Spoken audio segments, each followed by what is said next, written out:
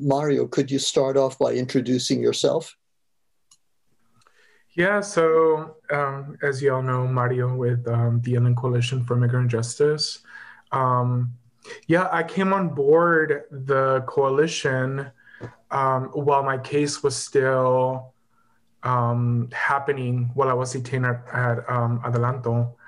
And so what happened was my sister got in touch with the coalition and they were able to like really build like this um, community-based advocacy for my release, which is a huge it's a huge support because like unfortunately a lot of the folks that get detained in our communities are because they've had some sort of previous encounter with authorities.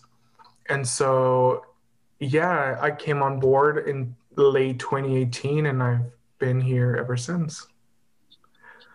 And at the moment, I'm currently leading the Emergency Response Network, which is a hotline that we have available for folks 24/7 to report any ICE or CBP presence in the community, and or anybody that's been affected by deportation or detention.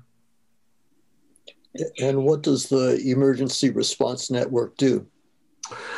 So what we do is a few things. First of all, we want to document every arrest because we know that obviously like ICE is a rogue entity in itself. So they are violating numerous human rights.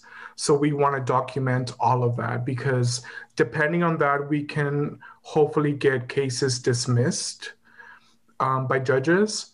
And then also it serves as a way for us to like advocate for policies or advocate for folks that found themselves arrested under these like human rights violations. And then also we serve as a resource for those folks that have found themselves detained or their families.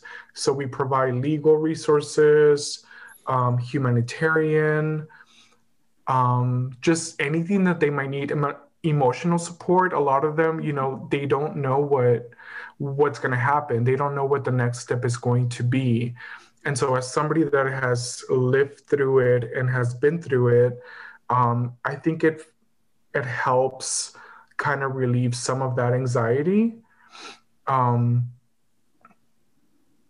So yeah, definitely, it's multifaceted and it's a whole system that we use for that. Was ICIJ something you were familiar with prior to your sister reaching out? And like what was your interaction then? And then how did that kind of lead into you now becoming the Immigrant Justice Fellow there? Yeah, no, I honestly did not have any idea. And I think it comes down to like, some folks are just not engaged with immigration policies. And as an immigrant myself, like I should have been more informed, but I wasn't. So yeah, like when my sister reached out to them, they were like super helpful and they were able to like really provide support, which I found very it was definitely like very like, all right, someone's fighting for me on the outside, it's not just us in here. But yeah, I didn't know. I don't think a lot of people know what resources are available. But definitely I think during this administration, like I think those resources have been able to like speak out loud a lot more and be able to like prove that they are there for their communities. One of the questions that that one of the other planning committee members had was he had known somebody who was, or had heard the story of somebody who was imprisoned at San Quentin served out his sentence, and then was immediately picked up and went to Adelanto, and shared their experience and said that Adelanto was worse in a lot of ways, in that that facility didn't provide resources or even recreational activity, and obviously worse conditions and less medical support. And so to me, that kind of sounds like what you're talking about people not even realizing that there are these resources when they're there. So once your sister kind of reached out and you knew that there were people on the outside kind of fighting for your release, has there been some kind of network that has been set up or been able to even be set up within Adelanto, that like people know that, oh, there's these outside organizations that are willing to help us, we just need to get in touch? Yeah, definitely.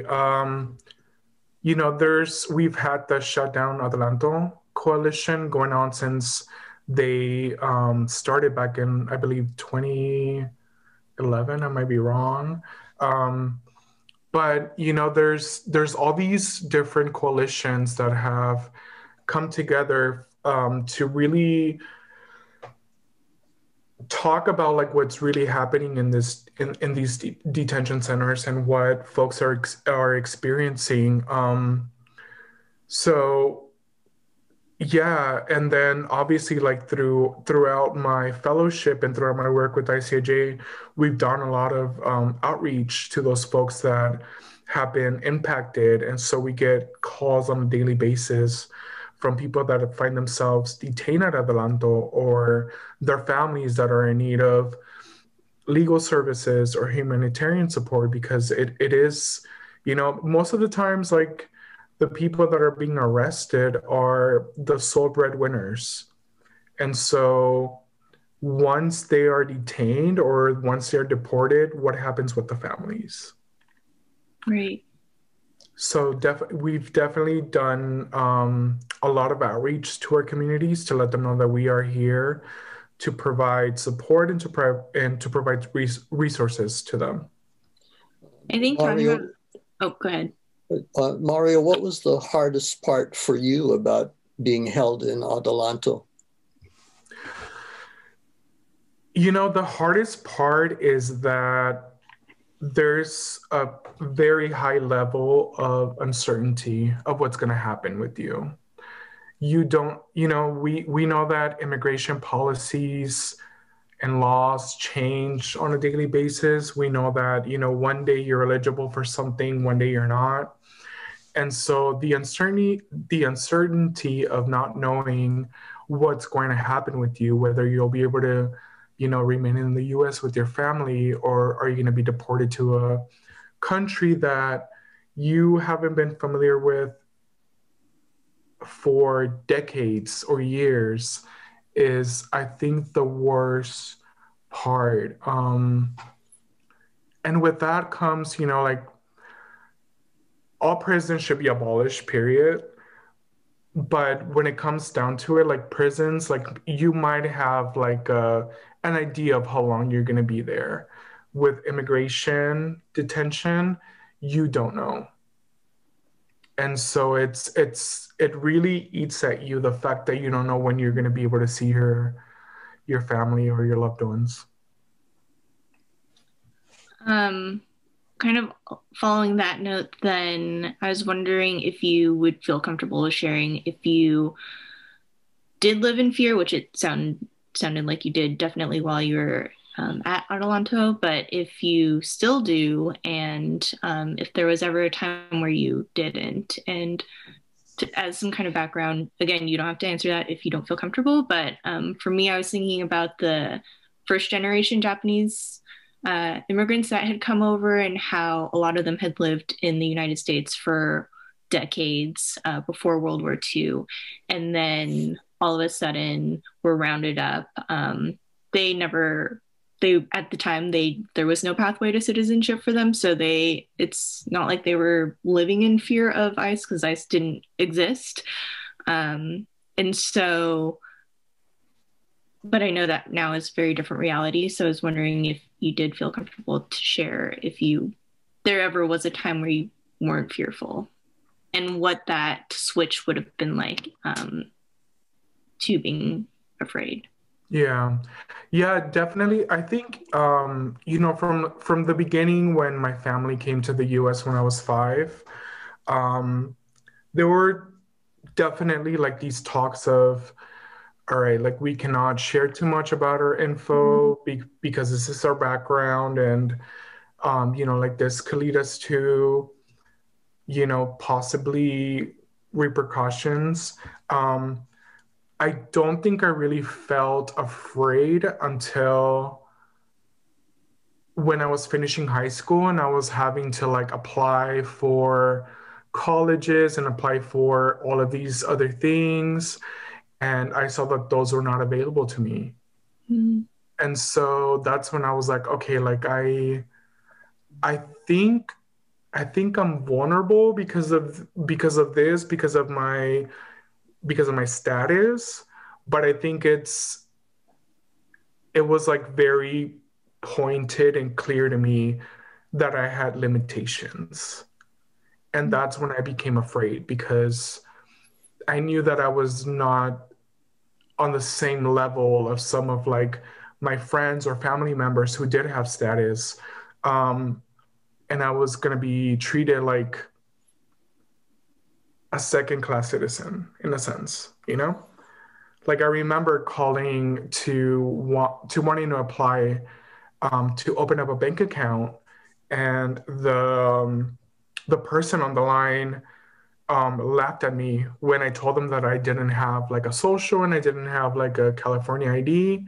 So that's when it was like, okay, like this is serious, you know? Mhm. Um, and so like thankfully, like I think DACA came along, and it was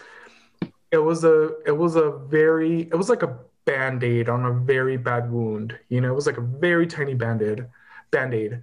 Um, and so I was able to get that. But the thing with those relief programs is that you literally cannot make any mistake. You have to be you're held at a certain pedestal. You cannot make any mistakes. You cannot do anything wrong because it's just taken away from you. And that's awful because we're already living in fear, like and now we're living in in a world where we have to be perfect and we have to be the perfect immigrant. And if you're not, then you don't deserve to be here. um, which I think is just horrible. Thank you for sharing.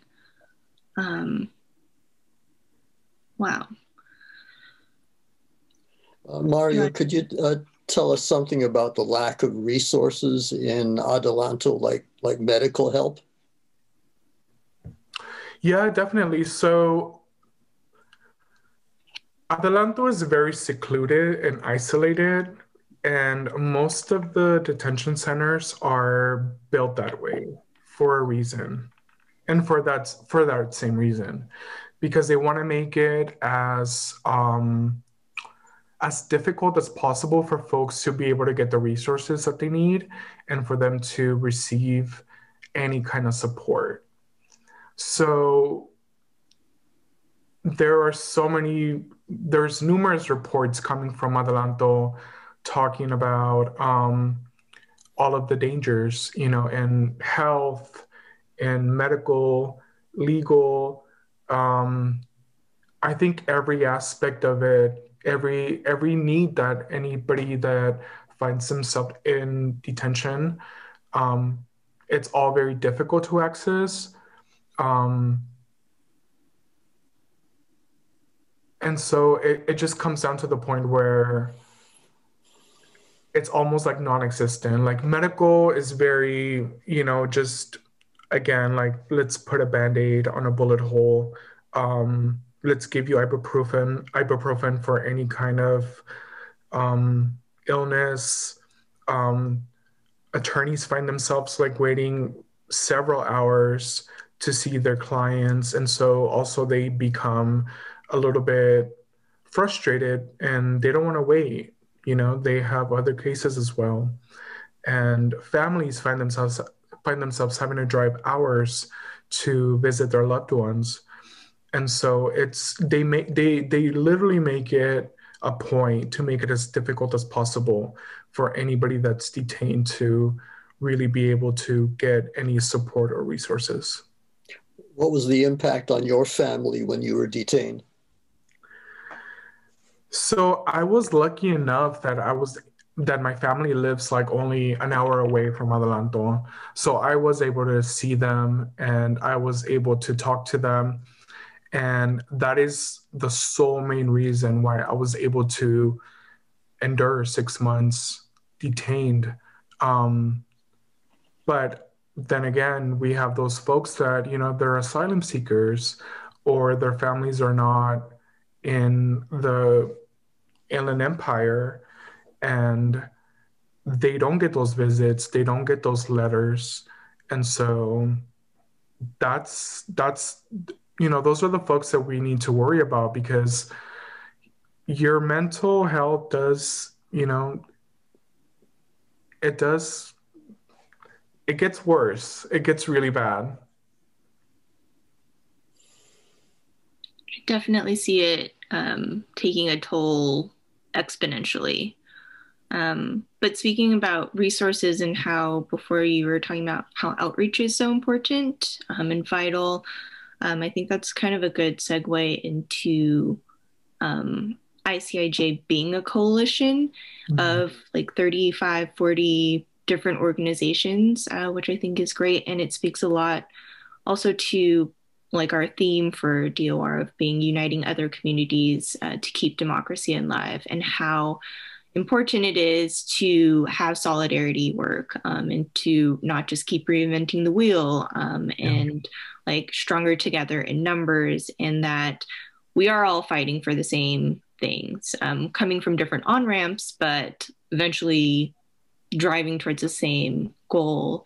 And so I was wondering if you can kind of talk about what it's like being part of a coalition, and I guess like the organizer of, or the connector to all these 35 plus orgs. And then I'll let you answer that one first. Yeah, so I think it's amazing that we're able to collectively convene all of our coalition partners, because every single one of them has something to offer to the undocumented and vulnerable communities. You know, not only are we talking about folks that find themselves incarcerated, like we also see people from the LGBTQ communities, people that, you know, maybe were advocating for workers' rights or environmental justice. So we're able to like convene all of these different intersectional partners so that they can collaborate with us and like really continue like moving forward with our message that immigration is very intersectional, and all of us should be able and are able to support in some way or another. One of the questions the committee had is ICIJ, does it work not just with the Latino community, but does it work with Haitians and Africans and other communities? Yeah, so definitely we work with everyone. It doesn't matter where they come from. Like at the end of the day, we know that everyone needs to be liberated and everybody deserves the right to be free and to live their own lives and to be happy. So it doesn't matter where they come from. We just want to be able to support anybody that's being released from detention. I personally really like how you decided to just throw yourself into it too, and become a fellow at ICIJ. And I was wondering if, like, how many of those who ICIJ has worked with um, has, after getting out, have like continued to engage with ICIJ, and if there has been any crossover in support to additional initiatives, because I know y'all do much more than just like trying to get people out of Adelanto. Like there's all your street vendor work and stuff. So I was wondering if there is crossover, and or if there are people like going who are formerly detained going to help out with your street vendor kind of initiatives, or even like those that cross over into policy work more. I mean, if you can talk about that. Yeah, definitely. What I've found is that most of the people that have been released from Adelanto do want to continue working as leaders and advocates for those that are still detained. It's kind of hard to really walk away from this issue or walk away from what's happening after you've been released, because you know so much and you want to do something, or you want to be able to help others that are still detained or still going through this. And so we've been able to really uplift their voices, uplift their leadership, and really like be able to bring them to the forefront of this movement and have them be the leaders, and have them, give them a space and give them a say when it comes to like decisions or any kind of policies that we support or campaigns. So it's definitely been really, it's been really cool for me to be able to like build these leaders, because I know I had like such great I do, and I had, and I do have such great mentors at ICIJ. And so I just wanted to like pay it forward and be able to like provide these resources for those folks as well. In your work with ICIJ, I imagine you've worked with a lot of individuals and helped a lot of families. What's the toughest moment that you've experienced? So the toughest moment was actually the first intake that I did for somebody that was picked up by ICE in our community. And I was working with one of my colleagues at that time. It was like super early into like my fellowship with ICIJ. And it had turned out that ICE had picked up this man.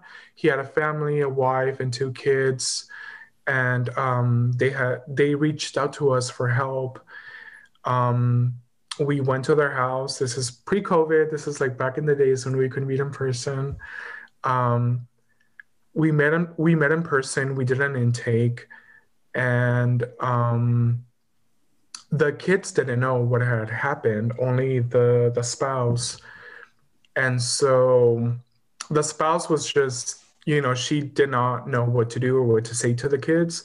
So we had to step in and say, okay, your dad has been detained. This is what's going to happen. This is what you can expect, but we're going to do our best to like liberate him. And so that was the first time where I had to like have a talk with a family and say like, this is happening, it's real, but there are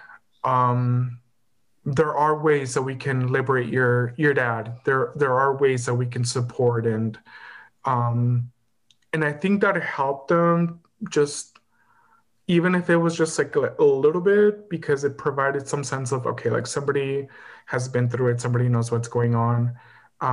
Turns out the dad came home the same day, which was amazing and never heard of. But that's been like the toughest one. And after that, it's been like All right, I know what to expect now. Were the kids crying? Yes, they were crying, um, and they were teenagers. I still keep in touch with them as well. I still like follow up and say hi. How's everything going? Um, but yeah, that was tough. It was tough because I knew that I could not, as much as I wanted to just like break down and cry with them, like I knew that that was not a possibility. Like I could not do that because they were looking to us for help and for strength.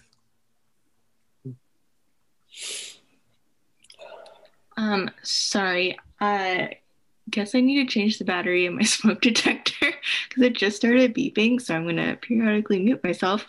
But I was wondering in talking about coalition, since we're talking about um, like the power of working with other communities for your common goals, and how ICIJ is great because it is kind of the meeting place for all of these organizations. But ICIJ, I know, is also part of, or it takes part in the Detention Watch Network, and specifically in the Communities Not Cages campaign. So I was wondering if you can speak a little to that as being like the bigger kind of umbrella organizer for ICIJ, but then kind of being just one of the components of an even larger national network and what it's like to work together. So it's been amazing getting to work with the Japanese American community, the with Nikkei progressives and Never Again and Haitian Bridge Alliance. You know, like we all have a lot in common, and so it's been amazing to like really look into their leadership and their perspectives to be able to continue doing this work, continue our campaigns. Um, and they're amazing allies. And I wouldn't even call them allies. I would call them more accomplices because they are and have been on the ground with us. They've been at actions, they've been at court hearings, they've held, numerous fundraising efforts. And so that is what a true ally slash accomplice is. And so it's been amazing and it's been a privilege to be able to like convene all of these different groups and all of these different communities that have so much in common and so much to give and to do. One of the comments that came up in the committee was that it seems like unjust incarceration is a common thread among communities of color. I was wondering what your thoughts are on that. Yeah, there's definitely there's very clear systems of oppression that have been built into our justice and immigration systems.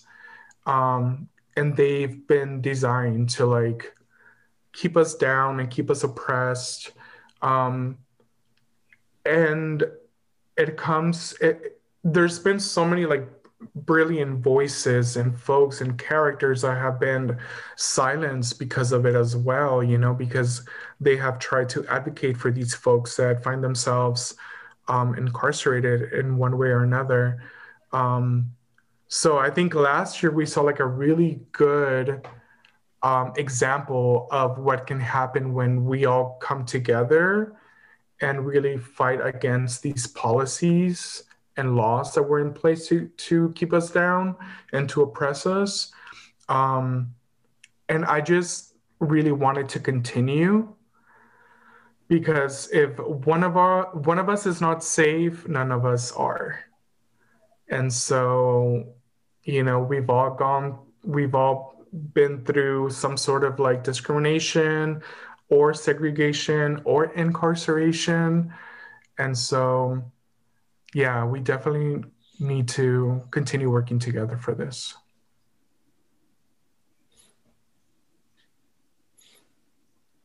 Go ahead, Andie. Well, if you have other questions, I also eventually, you can answer this now, or if Alan has others. Um, for DOR, at least the Los Angeles DOR, we traditionally have some kind of call to action at the end. So it's not just like you hear a bunch of stuff and then you walk away till next year kind of thing, but what are things you can do? And so, in speaking with you, are there actionable items that people can take as an individual and or as a larger organization? There's many ways that folks can get involved, and it all depends on their capacity. Um, we want to make sure that the folks that do get involved continue to be engaged and that they continue supporting this movement. So what we've done is we've created like this, not this is, yeah, it's like a system. So basically, if you text the word adelanto to 797979, you'll be able to access different ways that you can support, whether it be financially, as a volunteer, providing humanitarian resources, advocacy. There are many times that we do find ourselves having to call our representatives or people that are making those lawmakers. So there's very different ways. So we wanted to really make sure that we have one accessible way that people can tap into to be able to continue participating with us. Okay. Kind of along that line, looking to the future, what would you say is the potential that exists in the community if there were no detention centers? There's such a great sense of community, and we've seen it. And I'm speaking specifically in the Inland Empire, but I'm also bringing on like folks that have supported us, such as Naked Progressives and other movements. But there's definitely a sense that as a community, we are able to provide support and resources to our members. There is no need for incarceration when, there's mental illness. There's no need for incarceration if you have a family that's waiting for you to be home. So definitely know, like, as community organizers and as a community, we are able to provide and support all of the folks no matter what, and I think it's been very clear ever since we were able to provide numerous resources for folks that were being dropped off in San Bernardino without any kind of support. So ever since then, it's been like very clear that as a community, like we can do a lot more than what we find policymakers do for us. I think one of the things you mentioned a little while ago about in terms of actionable items and for people who want to get involved, how important it is that you find the people who will continue to do the work and it's not just like they'll lose interest in it. And in thinking about keeping democracy alive, like it is constant work that'll never stop in the very nature of it being a democracy. Yeah. And so I was wondering if you can talk a little bit about how ICIJ addresses sustainability in terms of like organizations that are part of your coalition, how you keep them engaged, as well as the people.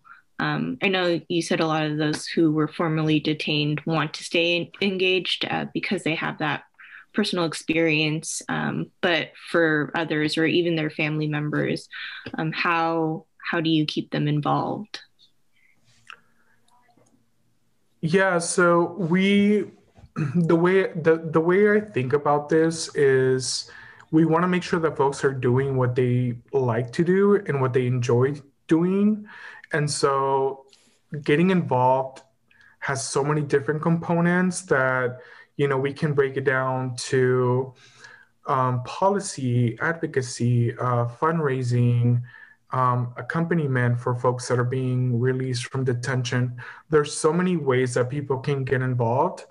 And so I always say, whatever capacity you have is okay.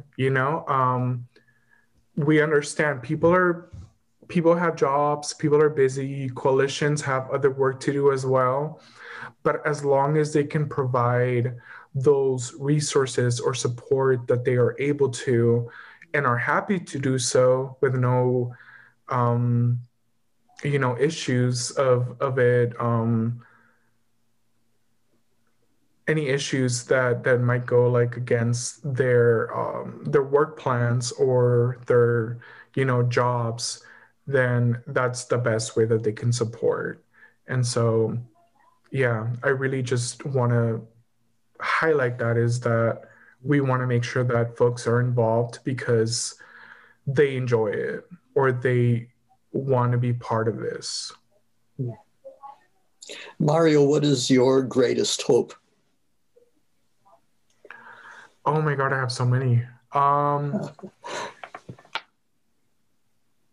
My greatest hope is honestly to just end this incarceration system, which is just, it's so unnecessary, and it has broken up so many families. And in the long run, what happens is like these sentences become lifetime sentences. If you get separated from your family because of deportation, there's a sense that you'll never see them again, if they're still here and you're somewhere else.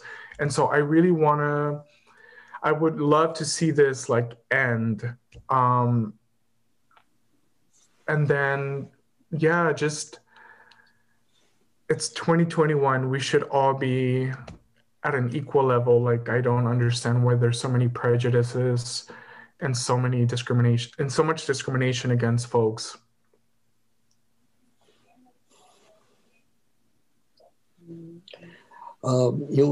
Just in case we missed anything, what would you want the community to know about ICIJ? So I really like for the community to know that ICIJ continues and will always be here for those folks that find themselves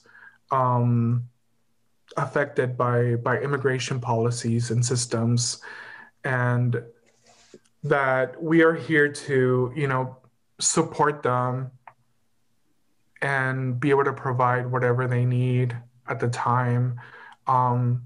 This last year, we were able to also, part of ICIJ, provide $1 million in financial assistance to people that were excluded from any financial assistance from federal or state, from state aid. And so not only are we serving, legal services for folks that find themselves in detention or as part of deportation, but also just on a general basis, we want to make sure that our community thrives.